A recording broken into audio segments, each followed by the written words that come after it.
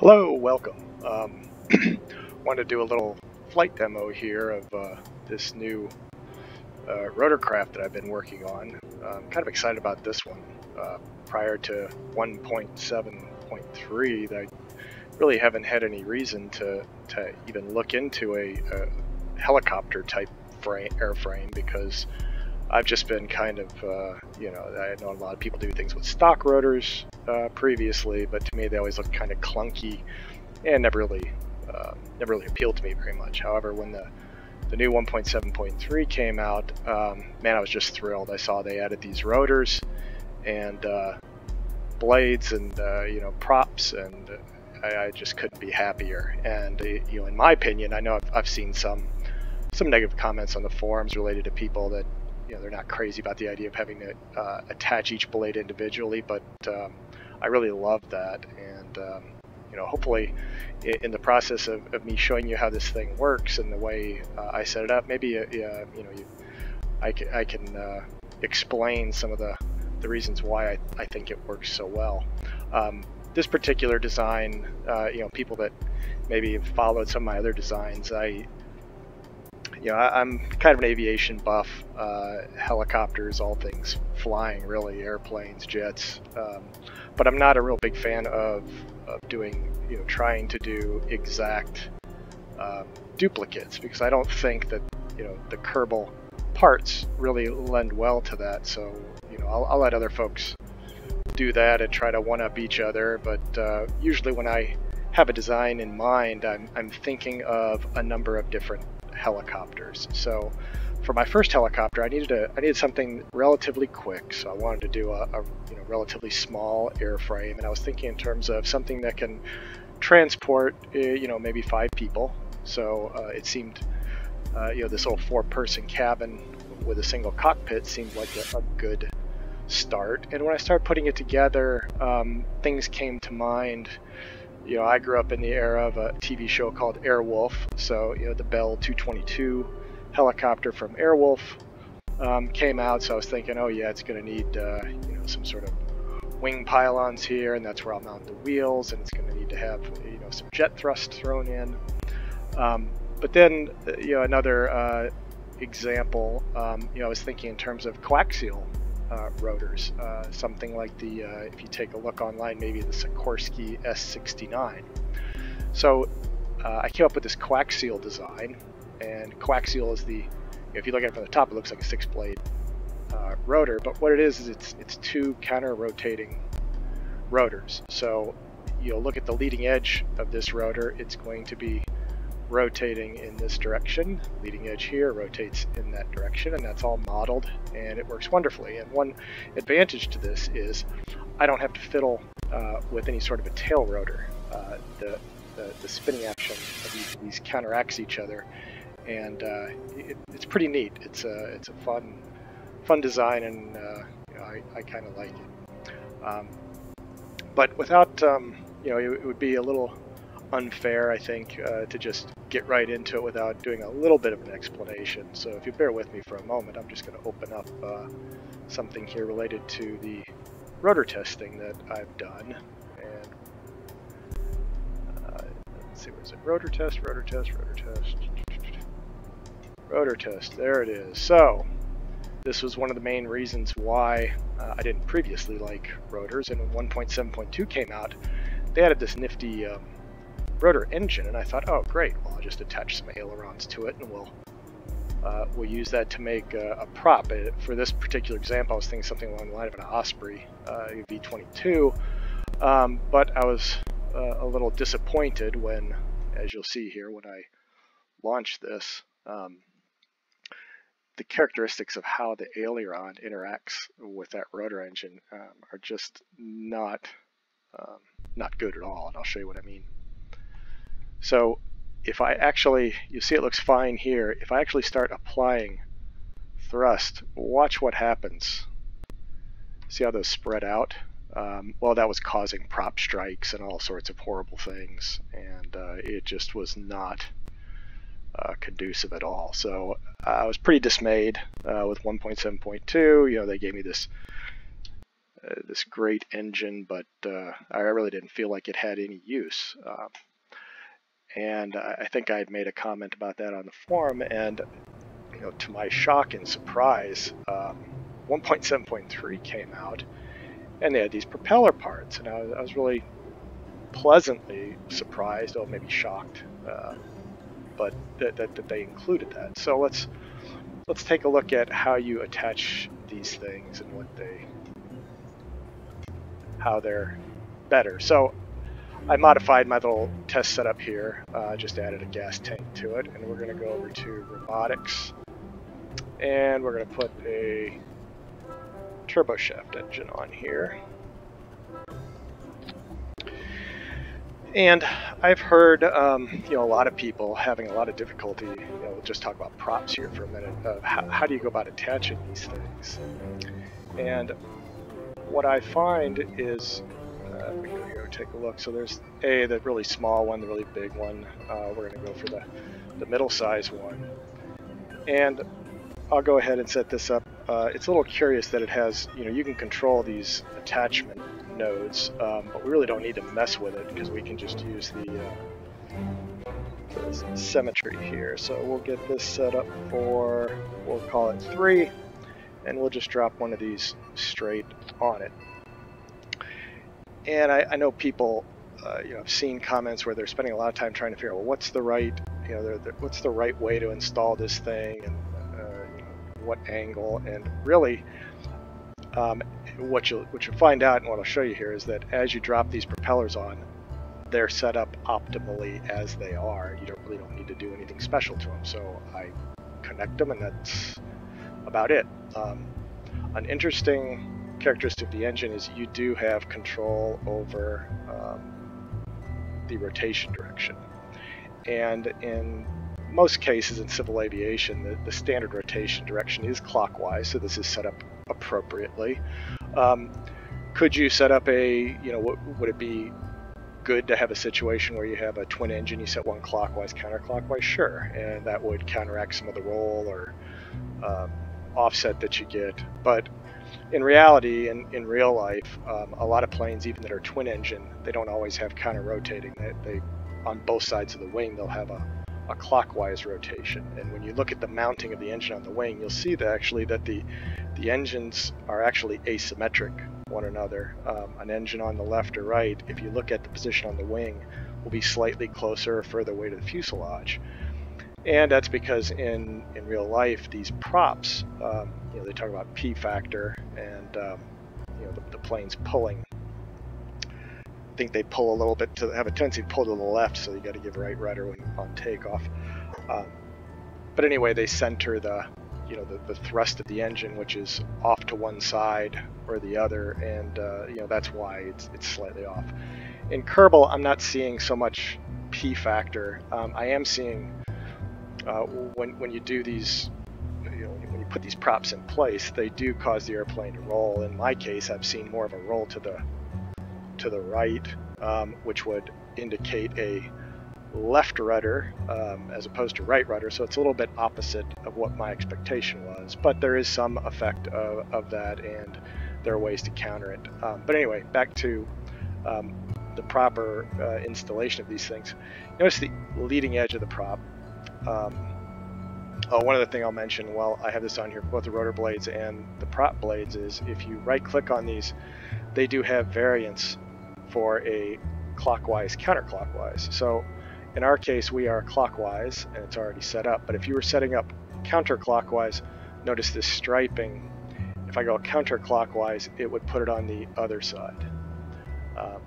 So when you set up your clockwise, counterclockwise, you should do likewise. Make sure you have the right variant selected for the color of your blade. Now, we go in here and take a look at this. One thing that I was very happy with was the idea that these blades are variable pitch, which I was really surprised and happy to see that they incorporated that. Right now, these are set up with pitch yaw roll inactive, and the deploy is retracted.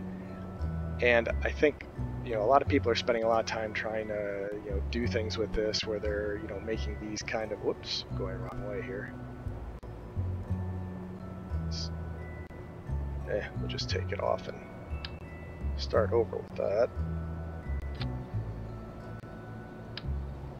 Oh, there we go.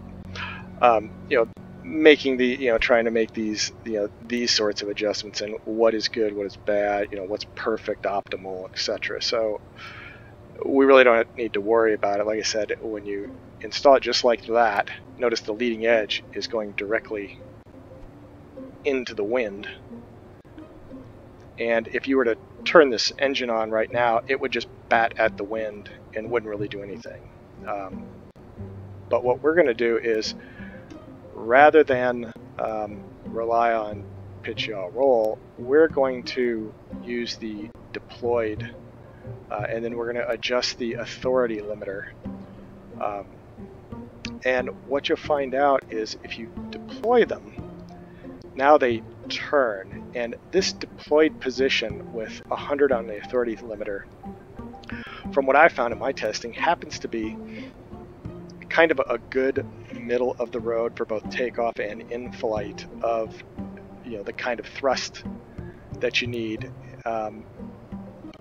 in order, you know, for all methods of flight. So in my mind, just straight out of the box, if you attach the props, put them on, and then turn off the deployed, you'll get an authority limiter 100. So in my mind, you know, the people that are asking for, hey, I need a simplistic dumbed down version, this really is the simplistic dumbed down version of a fixed prop with 100 authority limiter.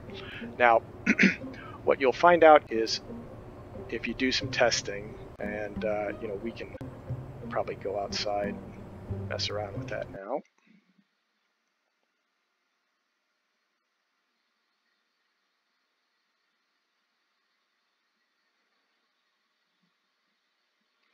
What you find is that angle of attack on the blade, as the wind speed picks up, so as your plane's moving forward, the angle of attack would need to be feathered or adjusted in order to maintain, you know, a strong pull on the prop. So we'll put this up here, and whoops, I forgot to let it go back. I actually forgot to assign it. Spaceplane. Alright, so we will do two things. We will go to our assignments. This is fairly simple. We'll do main throttle, and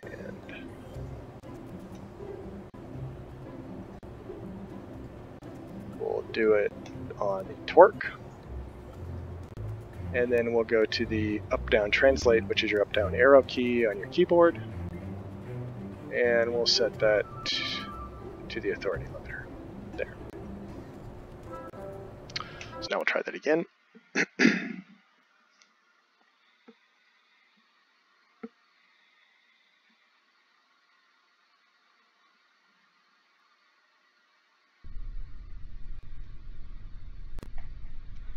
And I'll go ahead and turn on arrow forces so you can see what's happening.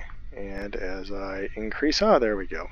So you can see at 100, and you crank this thing up, that's what, you know, that's the kind of force you're getting at a standstill.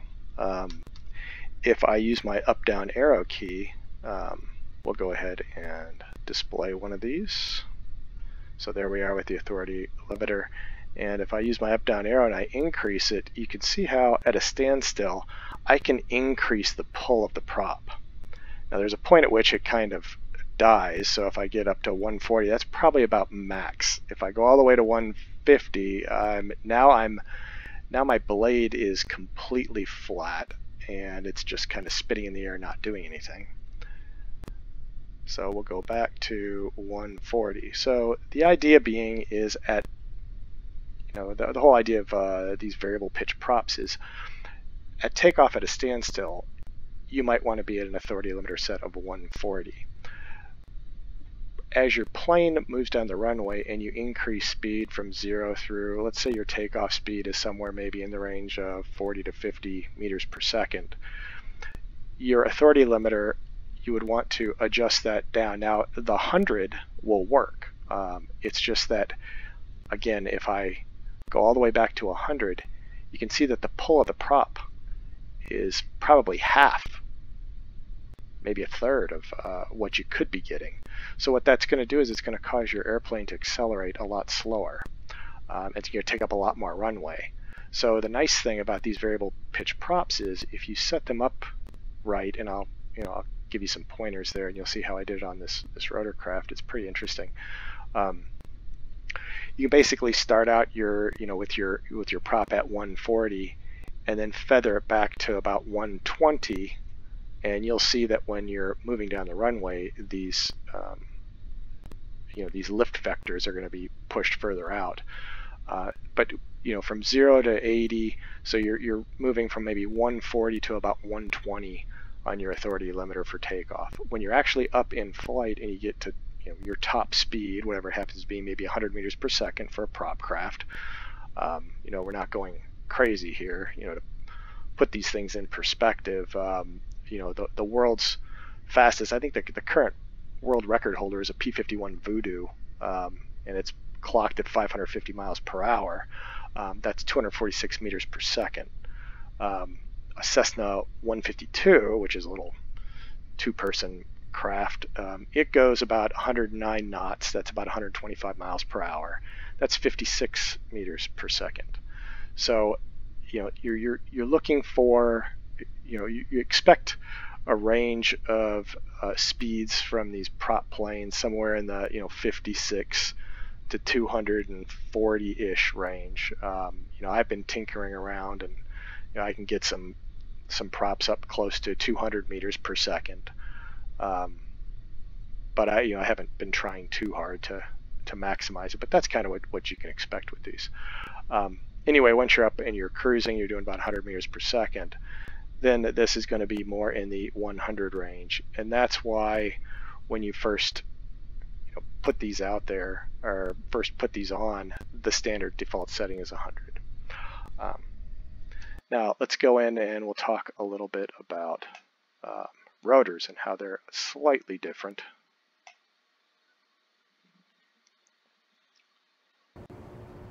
So the other nice thing about installing them this way is on the feathering, when you do set it up to your left-right translate keys and you go left to right, you actually can get, if we take a look here, let's suppose we're at 0. So at 0,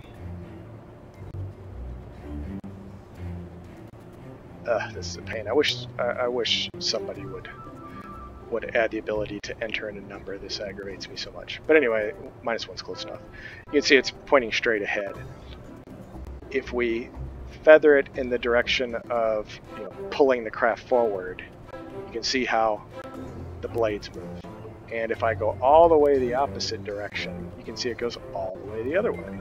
So I know that this blade, I've got its full range of motion.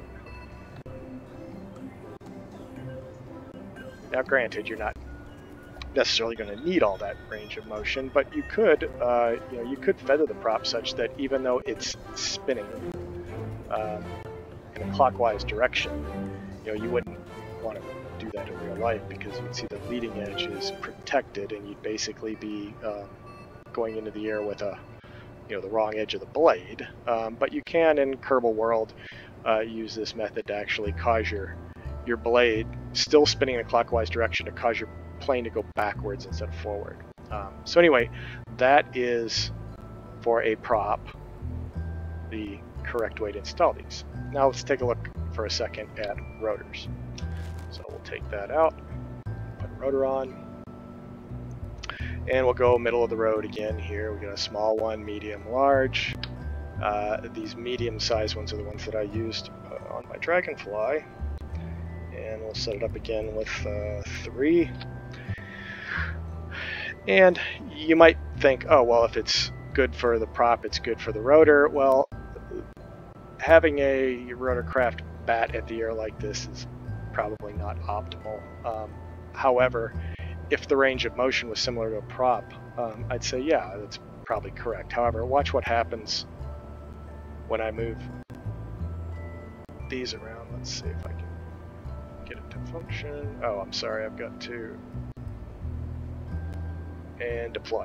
Okay, so look at the range of motion difference. You notice it's not going all the way over to the left, all the way over to the right. It's only giving me a very small change. That's probably about a 90 degree, maybe 45 in one, 45 in the other field of range. So for these, if you start off zeroed and your engine is turning clockwise, you actually do want to turn these so that they're going to be spinning in the proper direction. So that is the starting point of how rotors should be installed, leading edge for a clockwise rotation. And then, again, now you can also see that if I use the limiter, you can see it makes sense. Okay, there's my up, down, and I'm getting the full benefit of the blade in either direction. It could be, once you get good at this for the helicopter, I can maybe see giving it some, you might want to tweak that a little bit and give it a little bit more up as opposed to down. But as a rule of thumb, set it up that way.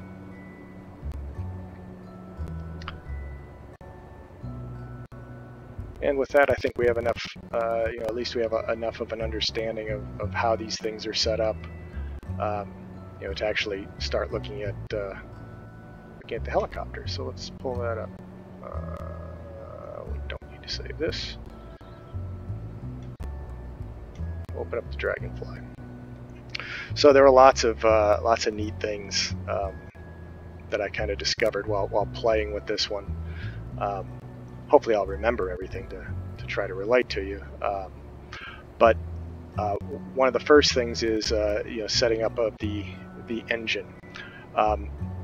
Here we've got this is the fuel, the turboshaft engine, so it's the one on the bottom, and then the one on the top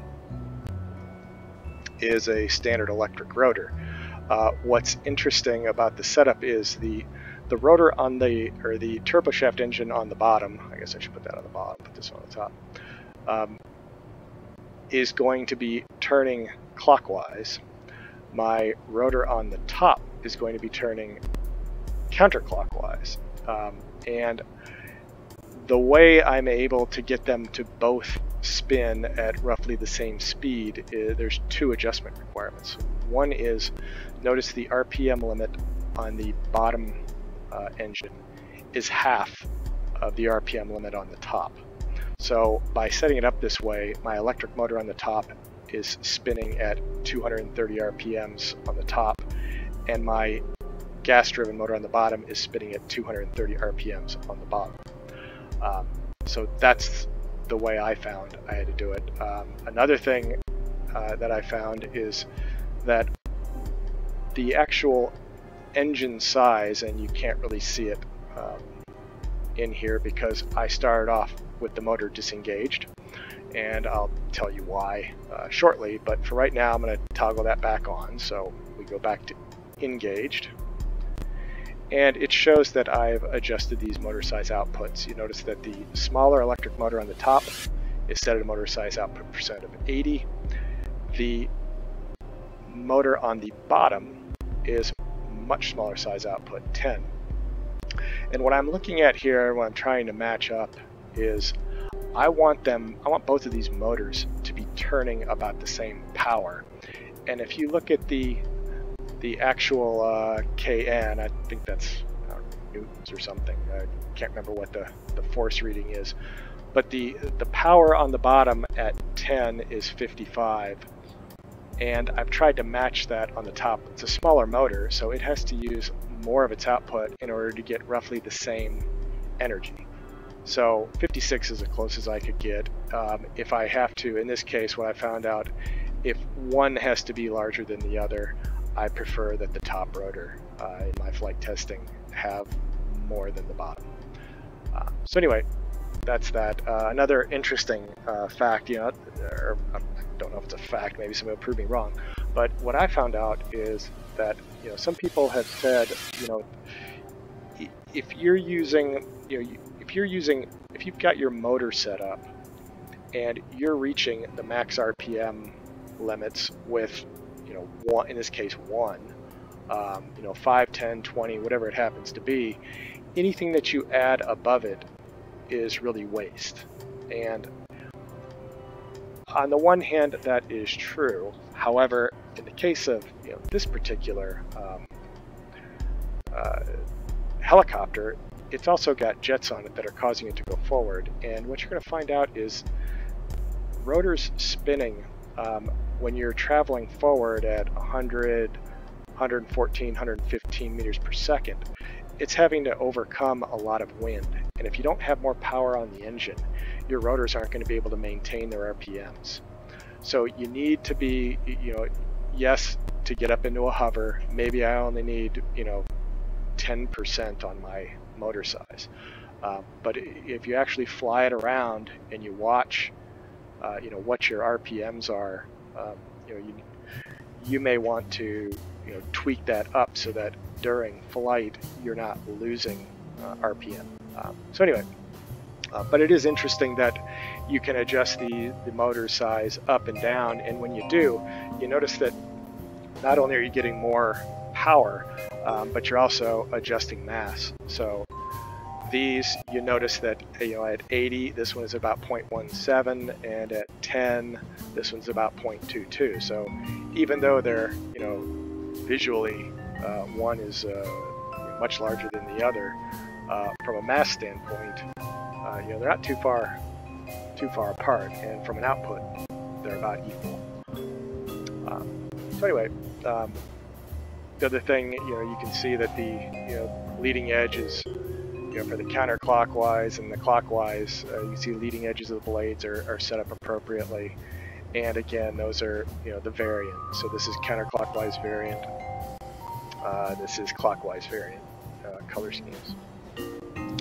Another thing that I found in playing with these is that a lot of people are, you know, there's two things you gotta map. You've got to map the torque of the engine to something, and I think a lot of people do torque of the engine to throttle.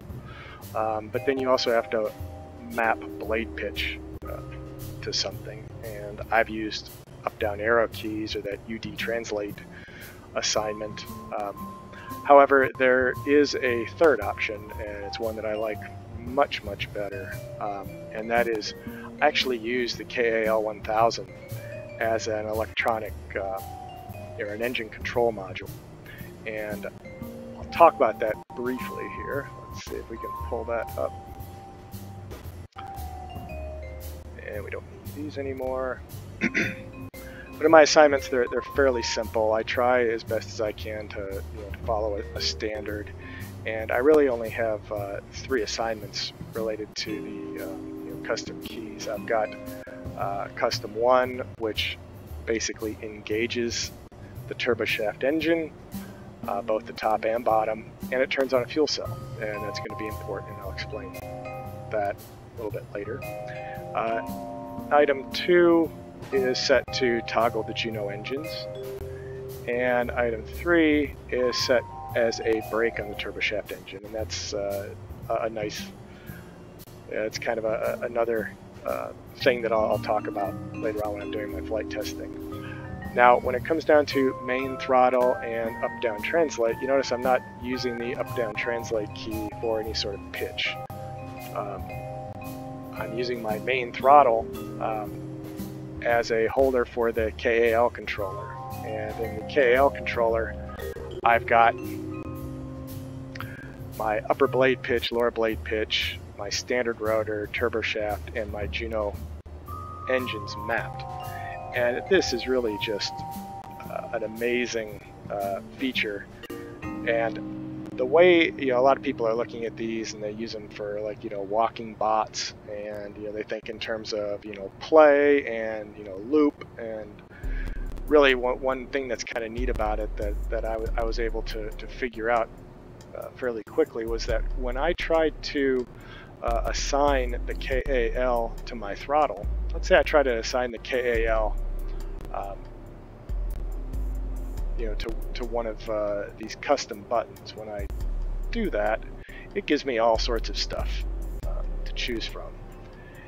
And I was like, well, what happens if I try to do the same thing with a throttle? Well, when I go to a throttle, it only gives me two options, play position and play speed. And what I found out was the throttle, it's got a full range of motion. And this is basically your play line, so it's doing different things at different points. But if you assign the play position to your throttle, basically this is your throttle at 0 position, and as you go left to right, it's allowing you to map power curve profiles for various things. So that's 0 throttle, 100% throttle. And it's just really, really cool because this lets me set up my throttle to control both my blade pitch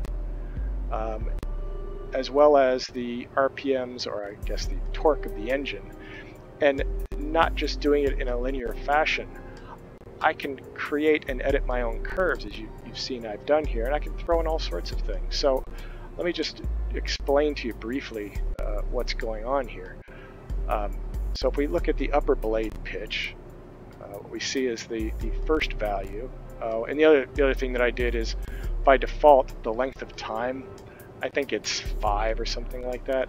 I set mine to 100 because I'm thinking in terms of throttle percent. So this is your 0% position on your throttle. 50% would be somewhere here. This is, what did I set this up at, 80? Yeah, so that's 80%. So I do different things depending on the position of my throttle. But what I'm starting out with at my blade pitch is, I'm actually starting out with a slightly negative value, -5, and it ramps up to 30, and that's controlling my, as I ramp up the throttle, it's controlling the amount of upward, downward feathering of the prop.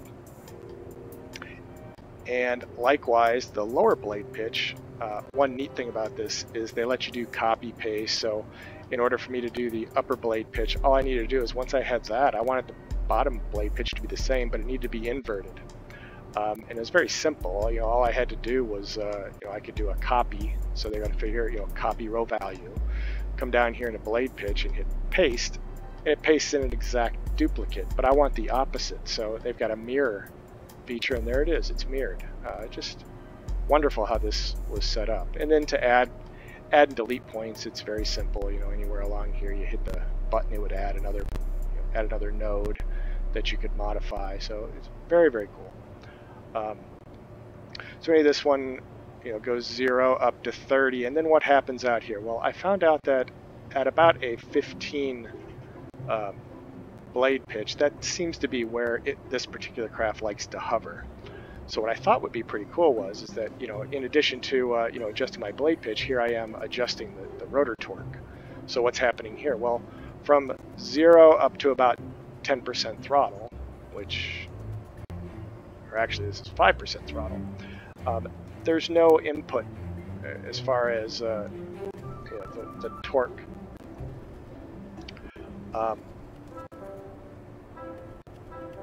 And I might change that. We'll see. I'm still tinkering with it a bit, but the idea is eventually it starts ramping up the torque on the engine. You can see how it goes from 0 up to, what is that, 100? Yeah, up to 100 at the 80%, and then it holds constant here. And the reason why on the last 80% I set it up that way was because I wanted to be able to have some Juno jet engines kick in on the backside. So we're going to turn on the Junos, which is pretty cool, and they're not going to do anything on my throttle until I get all the way up to 80%, and then they ramp up very quickly. So what that lets me do is I can basically use the blades to basically control hover up to a certain point, and then once I get up to 80% throttle, it kicks in the jet engines, and from 80 to 100, it's assuming that I really want to go fast.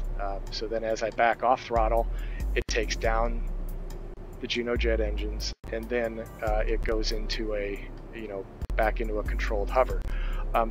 What was interesting is, the max lift was, I found to be about 30-ish.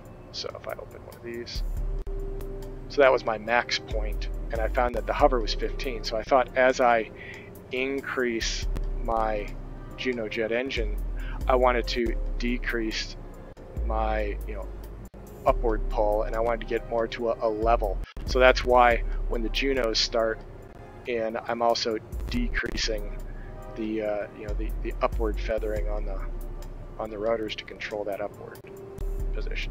So anyway, a lot of explanation, and maybe now we'll see how it flies.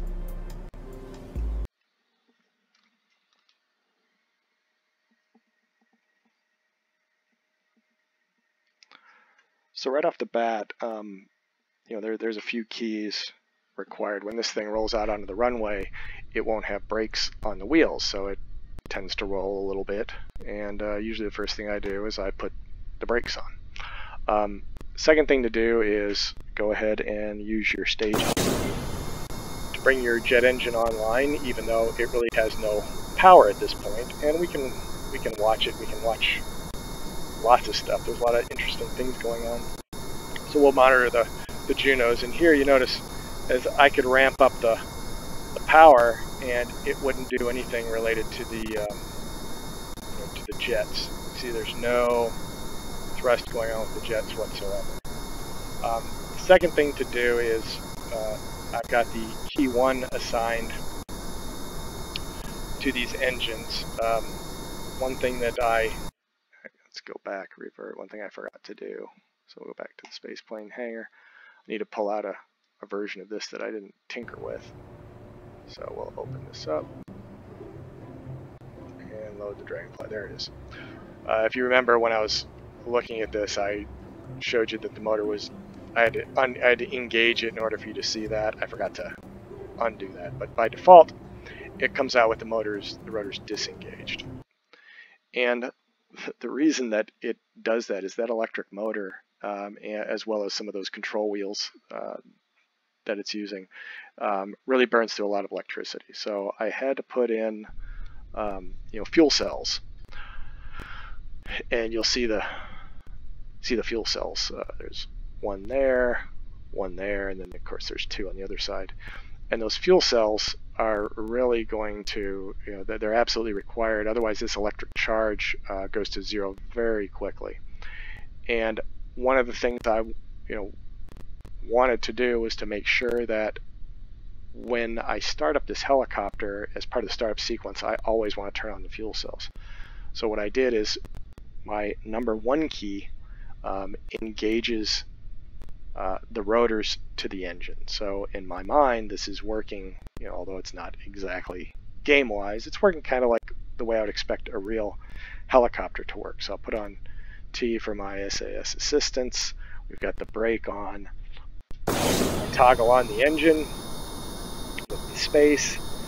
But now, if I were to give it thrust, it wouldn't really do anything because I haven't engaged the rotor to the engine. The neat thing about setting it up this way is, I think it's probably a glitch. They haven't yet added sound, so it actually, having the little Junos on, at least gives it a little bit of sound, and it seems a little nicer to play with right now. But if I didn't have these engines on here, the thing would be absolutely silent, and hopefully they'll fix that in an upcoming update. But you can see I could ramp this all the way up, and as I keep going up, nothing's happening because my Junos only start to kick in when it's up in the 80% range, which is what I want. Now let's take a look at, put the turboshaft engine down here, put the top engine up here, and when I start these off, they say disengaged. So in my mind, the rotors have not been attached or engaged to the engine. So when we hit the 1 key, that changes, and now it engages the rotors to the engine. So now as I apply speed, the rotors will spin up.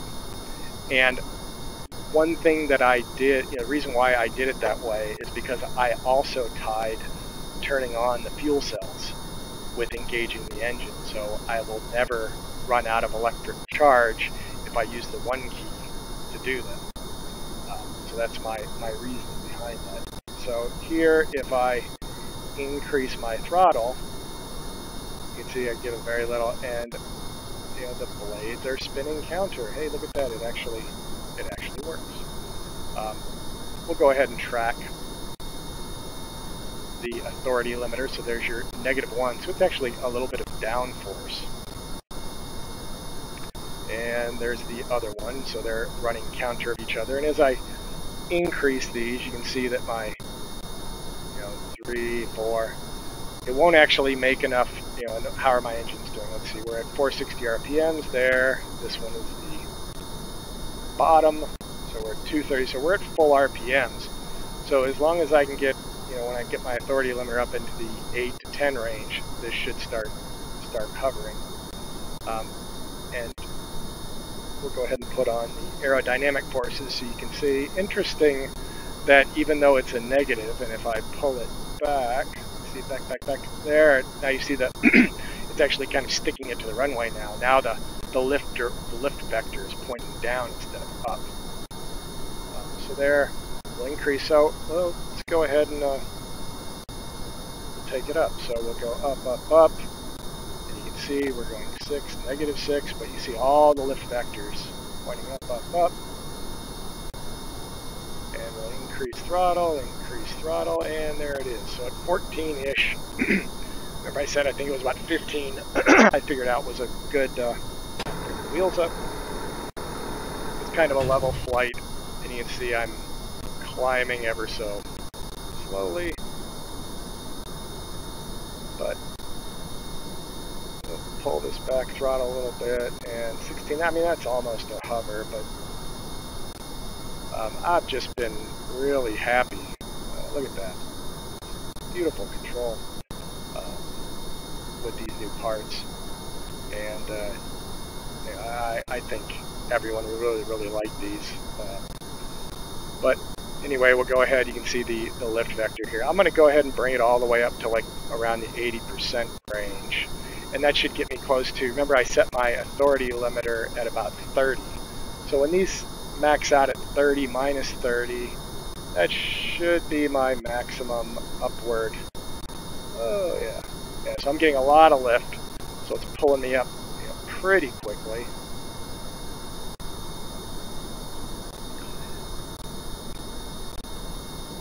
And one thing that I found out, and one of the reasons why I have slightly negative when I get close to 0 is that when I actually brought this all the way back to 0, right there, this thing, I mean, look at that. It's, at first, that's, when I was throttling down, that's the speed. That's essentially auto rotation. There's no, look at my, I can bring my torque all the way down to 0 practically. And I wasn't getting enough downward movement. So I actually had to add a little bit of negative just to get the thing to move down a little quicker. So watch, if I pull back, even though it's showing upward, look at my authority limiter, it's negative. But look at the control that gives me. I can, it really, just as I move the throttle up, down,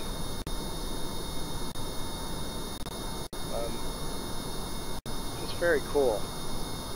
It wasn't moving down quick enough, is kind of what I'm getting at. So, but anyway, let's see where we can land this thing. So we'll put the wheels down, and I do prefer landing helicopters with brakes on, so we'll leave the brakes on, and there's lots of places we could go.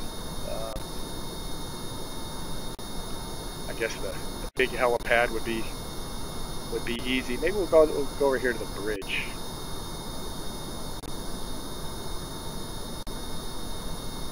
A little harder target. So we know 15-ish is our our hover. Let's see.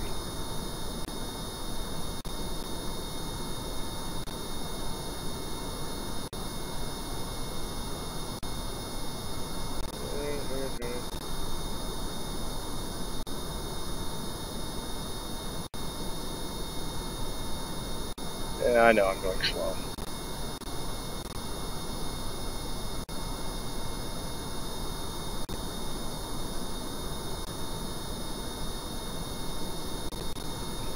Look at that.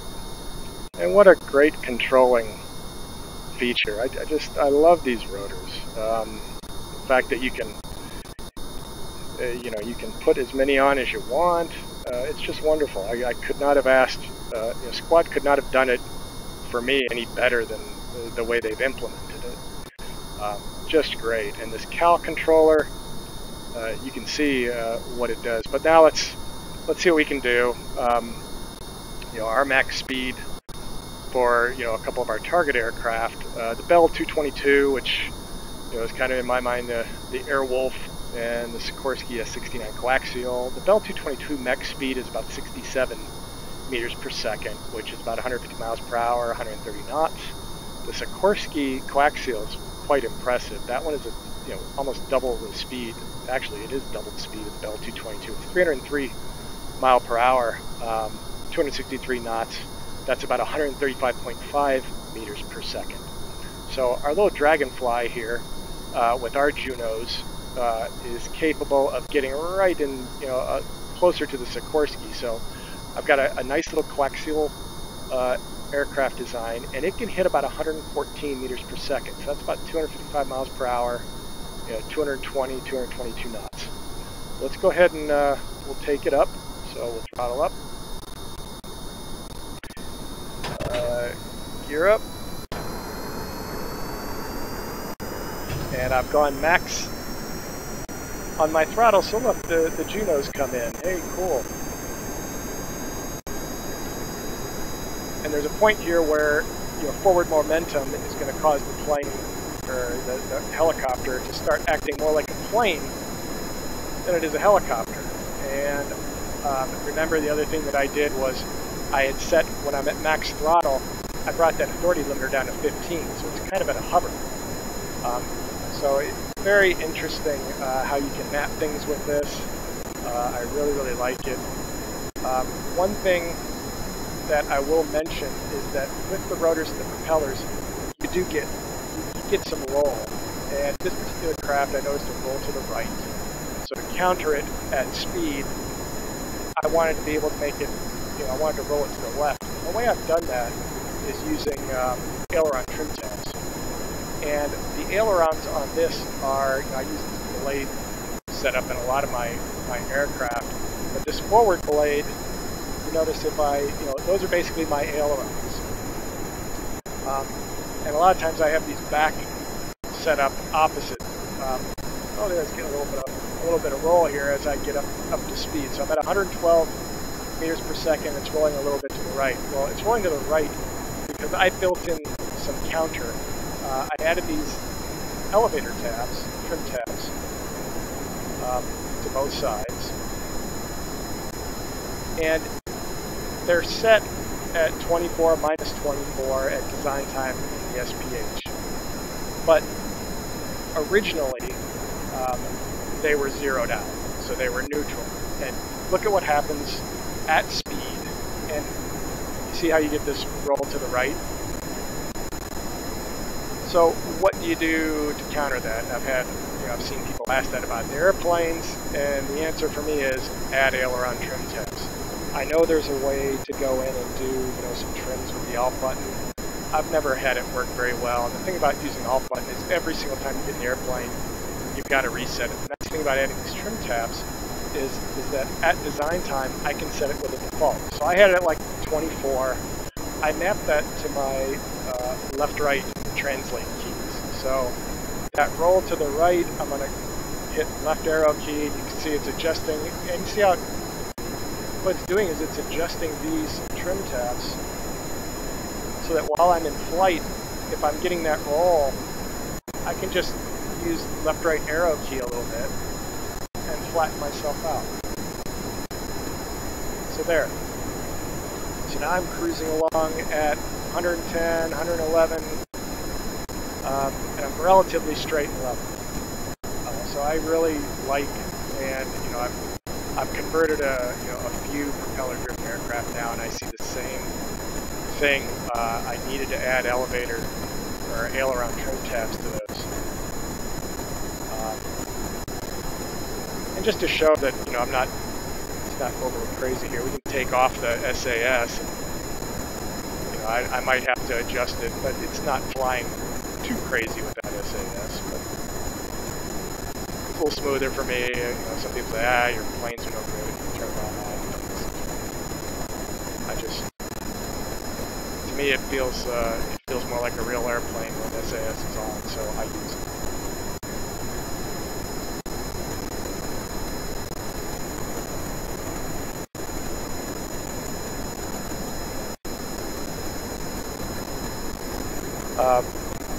My new corporate helicopter, yay!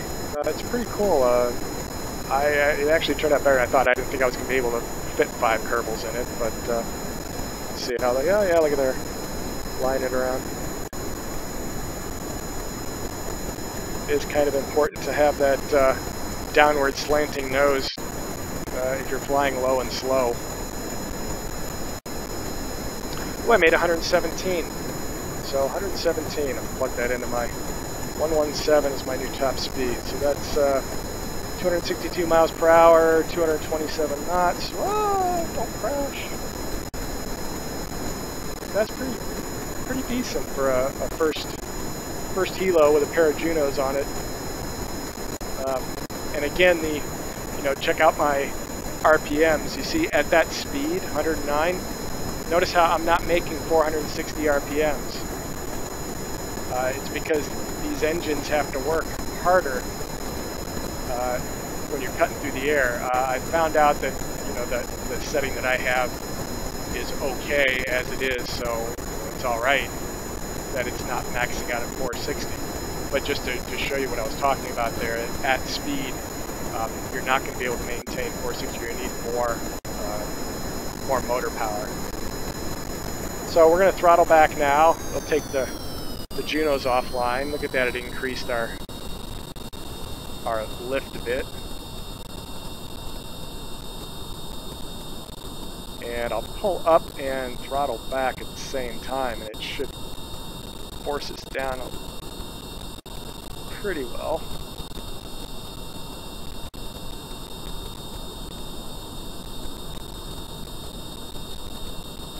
I need to turn myself around here.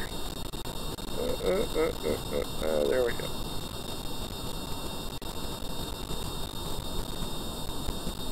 Oh, don't crash. My orientation is screwed up. There we go. Now it's flying nicely. I fly RC planes a lot, and I've gotten kind of used to it, but I'm a little out of practice, so the orientation can be tough. So we'll put gear down.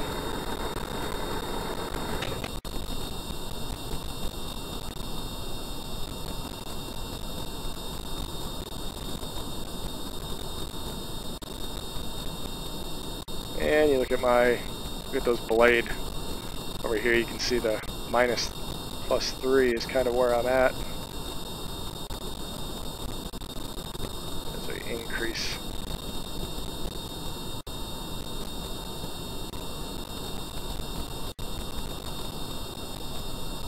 And my electric charge still looks decent, so my fuel cells are doing well. And as I get closer to the ground, and the level of control is just great. I don't know. I may never fly my jet VTOLs again. That thing is just too much fun. I mean, you can even, if you bring it up gradually.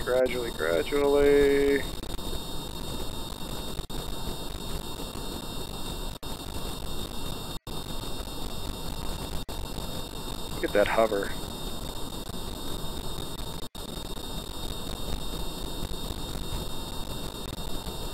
What a lot of fun.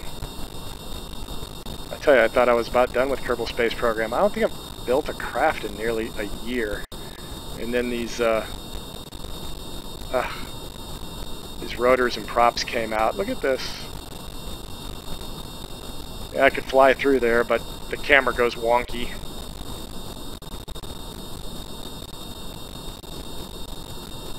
Here, we'll fly it into the hangar.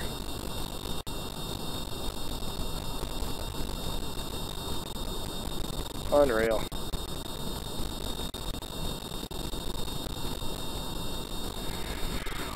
All right, so the last thing, you know, as you're coming in, so shutdown sequence, you'd hit number 2. That'll cut your Juno jets.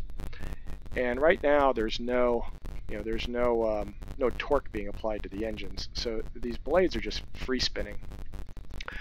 And I didn't mention it previously, I think, but one thing that I found I really need to do is both for the props and for the rotor craft.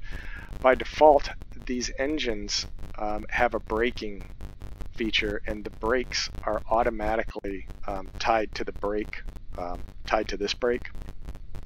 And I always turn that off because I want to be able to sit on the runway, whether I'm in a prop craft or a rotor craft, and I want that engine to be able to spin when I have my brakes on. So you know, that's maybe one situation where the default setting is just always a no for me. You know, maybe they do it because the electric motors can also, you know, serve as wheels, or, you know, who knows what. But you know, that's one thing. But now I've got this blade spinning in seemingly forever format. If I hit the 3 button, this is where there. So we hit 3, and it actually applies brakes to the rotor blades. Now, when you're going to start it up again, then you could, you know, the other thing is, you know, right now the engines and the fuel cells are engaged. You could hit 1, and it would turn off that, and you'd also see the motor would go. You know, now they're disengaged, and now my fuel cells are off.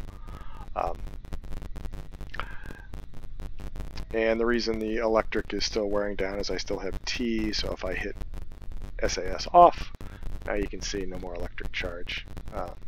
But now as I start back up, if I forget that I've got brakes on, the rotors won't turn. So there's 2 reasons why the rotors wouldn't turn. One would be you forgot to hit 1 to engage. The other one would be, you know, hit the 3 key to turn the brakes off. But what a blast! Anyway, hope you liked it, and you know, watch for the Dragonfly soon. I'll probably be posting this one to Kerbal X here in the next few days. Thanks. Bye.